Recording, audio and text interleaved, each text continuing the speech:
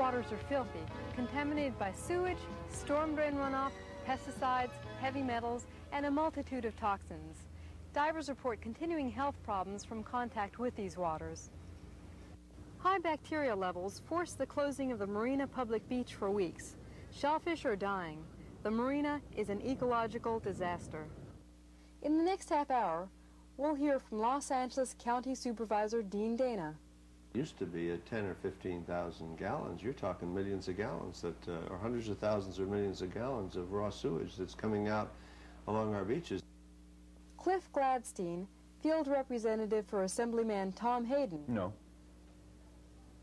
The county does not do a good job of monitoring pollution anywhere along its coast. Diver Rim Fay, Jr. Everything that was on the docks was dead, dying, decaying. It was just falling right off. And Dorothy Green of Heal the Bay. Our public officials don't really want to know what's causing the problems because it means making others uncomfortable. We'll also find out why the city and county of Los Angeles must shoulder much of the blame for conditions in Marina del Rey, and why no cleanup is in sight.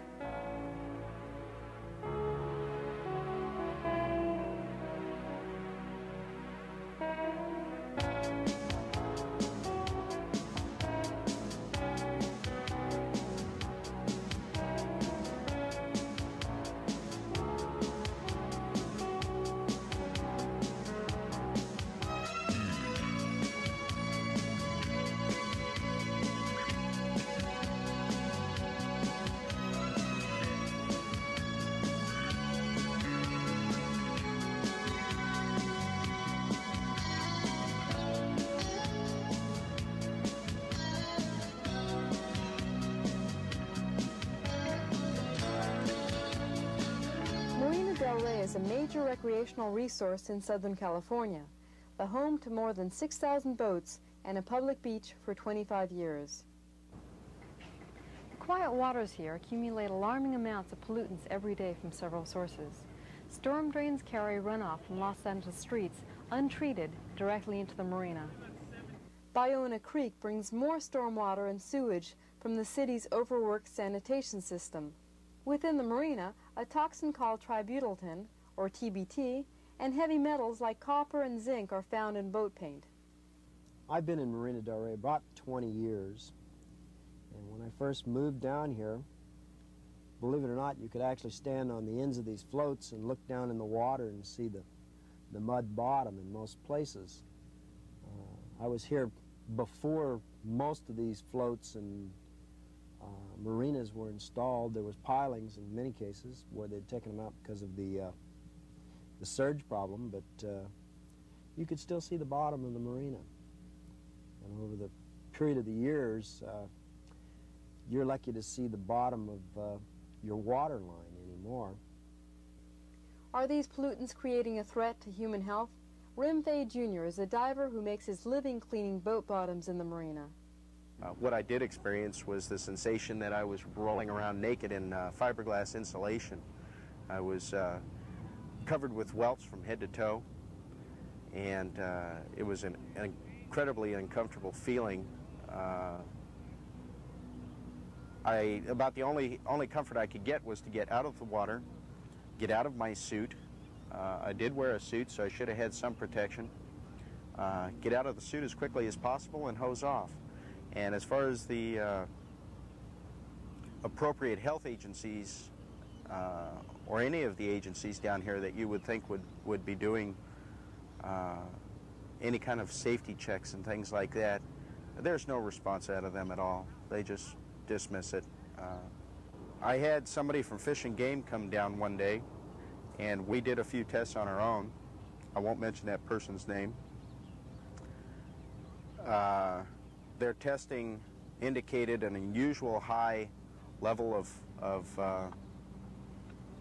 let's just say, general pollutants in the water. And it was advised to me to stay out of the water, that individual would not get in the water under any circumstances. What he had told me was that this is one of the worst cases of inland pollution, or not inland, but one of the worst cases of coastal pollution that he's ever seen.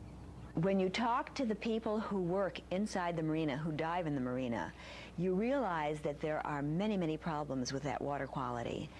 I hear stories of people who diving, cleaning boat bottoms, essentially, that's what they're doing. If they get 1 tablespoon of water in their mouths, they wind up with a terrible case of the runs. They've got to get out of there fast and find a john. The edges of their wetsuits, where their wetsuits join the rest of their skin, is always full of dermatitis problems. Massive eye, ear, sinus infections taking place all the time with those people. They're always sick. But yet it's a living, and some of them don't have much choice. Others who do have a choice get out of it and find another job. But these are warning signals to me that say we've got massive problems with that water quality.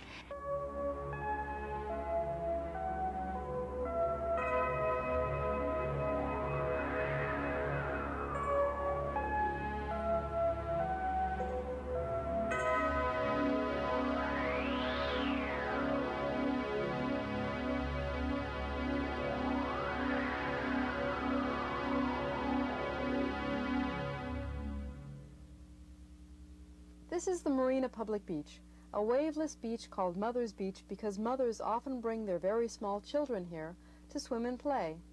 Following the heavy storms in Southern California in October and November of 1987, the County Health Department found dangerous levels of coliform bacteria in these waters and closed the beach. It really worries me that there's been reports that there's a high mercury content down here in the sand. It also worries me because I've been advised from people who know what kind of precautions they have to take when they're subjected to swimming in polluted water. I can take those kind of precautions. I don't think any of the parents down here realize that if their children swallows any of this water, they could subject themselves to, an assortment of illnesses, viral infections and intestinal disorders. And if the parents did know that, I think that they probably wouldn't bring their kid down here and let them swim. Officials of the County of Los Angeles, which owns and maintains the marina, insist there's little they can do to clean up the pollution. This area is, like all harbors, it's a tidal prison. Water comes in and water goes out, and the water level may vary 6 or 7 feet in one day. So there's a natural flushing action through that process. But there's not much we can do in terms of pollutants entering the harbor. There's no trap or net that we can set up in pollutants which are dissolved into the water. And we're fairly vulnerable. Charnas and other county officials claim the bulk of the pollution comes from city sewage flowing down Ballona Creek and emptying adjacent to the mouth of the marina. How does the sewage get into the creek? Yes, connected back up there with the LA City treatment plants. And it appears that during storms, somehow the stormwater runoff gets mixed up with the sewage. We're not sure how. We've asked how that occurs, because normally they're separate systems, and when that happens, the city will either accidentally or as an emergency measure release treated or untreated sewage because their plant at Hyperion simply can't handle all of that liquid that's coming in there, including the stormwater. During storms, sewage will continue to overflow at Jackson Avenue into the creek until the city completes its expansion of the Hyperion treatment plant, scheduled for 1998. Like Charnas, County Supervisor Dean Dana lays the blame for marina pollution at the city's door. Oh, no question about it. It's the overflowing of their system has not been brought up. They've been saying they're going to do it, and they have not expanded it. And some of the articles recently that the press have just confirmed our suspicions that stormwater is running in through the manholes, through the archaic sewer system. When the groundwater level rises, it comes right up into the sewer and is causing massive flooding that can't possibly be taken care of by the Jackson overflow. So this is something they're going to be working on for many years, and we're going to be keeping the heat on to see that they do something about it, because it can't be tolerated. No, well, it doesn't surprise me that they claim that. It behooves them to claim that. It behooves the county to deflect responsibility and attention away from their responsibility for the storm drains and their responsibility for the public health. It also behooves the county to focus attention on the city, because the county is applying for a 301H waiver for their Carson plant, where they would like to continue to dump sewage into the bay at a quality that's less than federal standards. So of course you're going to have a situation where different jurisdictions are going to be pointing the finger at the other when they themselves aren't really doing the job. Now, as far as that assertion goes, they're right once or twice a year when the Jackson Avenue overflow apparatus does overflow. I totally disagree. I mean, he's talking, it's already happened at least 3 times this year already, and it isn't like it used to be at 10 or 15,000 gallons. You're talking millions of gallons or hundreds of thousands or millions of gallons of raw sewage that's coming out along our beaches. And if he doesn't think the city has some responsibility for that, I disagree strongly, and I've spoken out strongly against the city on this, and will continue to do things. The point is that the city of Los Angeles has an archaic sewage treatment facility, and that goes right from the person's house right out to the sewage plant, to the Hyperion plant, which is also archaic. While this bureaucratic tongue-wagging goes on, pollutants continue to accumulate in the marina, much of it carried in by storm drains. 4 storm drains empty out into Marina del Rey. 2 of them flow through a flood control basin on Washington Boulevard, which is connected directly to the marina. This basin, which is also a duck pond, is filled with animal waste, bacteria, and garbage.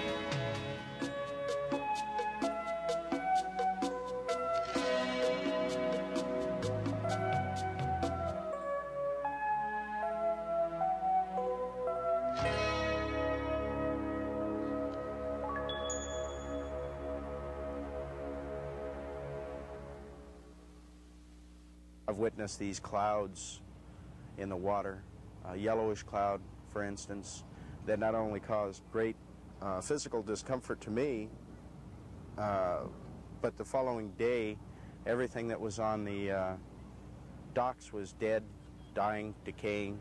It was just falling right off. And that I can't contribute to any boat owner's problem or anything. That's a direct cause of this duck pond area over here and the storm drains themselves. It's the opinion of this office that for many years the county has failed to adequately monitor, for instance, the health of the lifeguards, has failed to adequately test the quality of the waters, has failed to adequately post beaches, especially after rainstorms, has failed to adequately test for toxic pollutants and other organic solvents and other hydrocarbons and chlorinated hydrocarbons in both the sediment and the water of not only the marina but of elsewhere.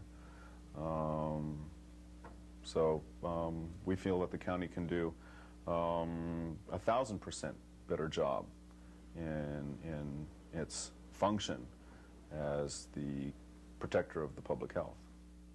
There are scientific studies being conducted in the marina. Well, we're monitoring the harbor for many things, not just pollutants. We're doing what you might call the annual checkup of the marina.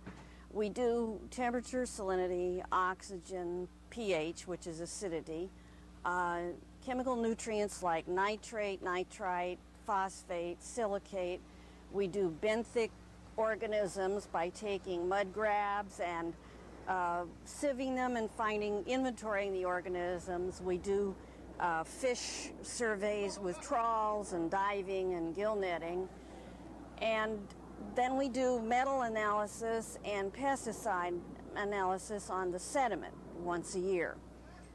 That includes things like lead, mercury, cadmium, zinc, and DDT, dieldrin, PCB, all these various things. So we do many things. We've been impressed with the health of the marina considering the many environmental insults that it undergoes. There are storm drains. People seem to be pretty obedient about dumping things overboard, but we do find evidence of impacts from people, and we get impacts from things that are dumped into Bayona Creek surreptitiously. Oil, trash, like grass cuttings, yard things, and you know that fertilizers and pesticides such as are used in termite work are in the marina, which are entirely foreign substances for the marina owners. Well, there is some indication that especially copper, zinc, and PCBs, which are polychlorinated biphenyls, are somewhat higher at this marina than at other marinas, and I would imagine that's mostly due to the limited circulation within the marina. The pollution that we measure with Muscle Watch would have no effect upon humans. Most of the pollutants are exhibiting some kind of chronic toxicity, and that they're not killing off organisms, they're maybe slowing the growth or altering reproduction, and it's over a long period of time. It's not something that would affect a person if they're in the water. What about Rim Fay's experiences?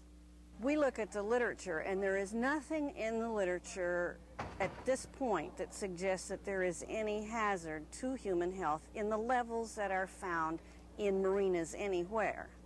Now, this does not mean that in some other form, some other place, as in a factory, that it might not be toxic at the levels encountered there. If there are human health dangers in Marina del Rey, many believe the county does not want to look for them. Well, I think it's part of the whole problem that we face, and that people really don't want, our public officials don't really want to know what's causing the problems, because it means making others uncomfortable, stopping activities that have an economic base around them. We're now in the process of trying to develop our own study looking at that water quality problem so that we have a better scientific basis for going to the county and saying, you've got to close that beach. You cannot, allow young children to play in that water. Right now, we haven't put that scientific evidence together. We're sure it's there, but we just haven't put it together yet. If decisions are to be made as to restrictions to prevent public contact with as important a resource as Santa Monica Bay is to the city and county of Los Angeles, I think we have to have much more evidence than we have now. But we have to have a willingness on the part of government to go out and find the evidence. And so far, we have not seen that.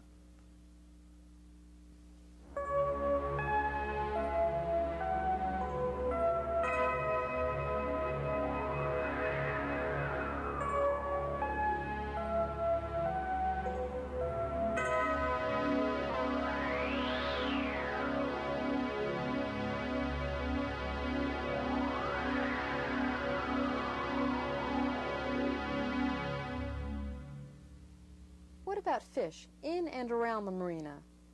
Opinions differ. I wouldn't eat croakers or any bottom fish. But the rest of it has been deemed so far by our studies to be fine, just the same as fish at King Harbor or anywhere along the coast. I wouldn't eat anything that comes out of this marina. I mean, what little does live down here does not live for very long in the first place. So I wouldn't say anything down here is edible in small amounts of consumption or large. I just wouldn't eat anything, period. There is a particular journalist who has taken up this cause and has collected fish from markets in Southern California and have taken these fish down and had them dissected and had the pollutants in these fish monitored, and it's been discovered that the levels of carcinogens in these fish are higher than the acceptable level. And these are fish being sold in markets. Markets, well, I better not mention any names, but you know, common markets where everybody shops. Hayden has sponsored legislation mandating a study of Santa Monica Bay fish. If that study confirms environmentalist fears, Gladstein says Hayden will take further action. The people have a right to know what sort of risks they are exposing themselves to. The Southern California coast, especially the coast of Santa Monica Bay, is not clean.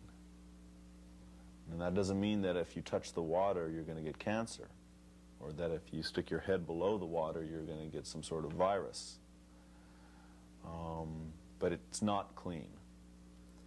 And I know that those of us who are familiar with this issue and either study,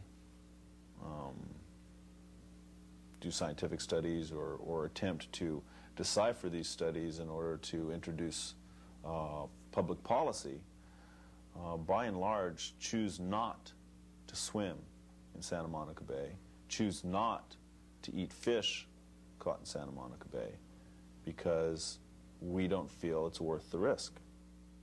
The one move that has been made to improve conditions in Marina del Rey was taken on the state level when the legislature outlawed the toxin TBT, which was used in most boat paint.